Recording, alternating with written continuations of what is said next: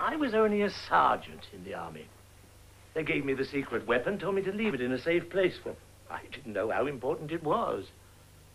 Well, now, MI6 want the weapon back. Don't ask me why. So if you have the map and the photographs, I'd like to see them. And so would MI6. Well, it's not the treasure I want.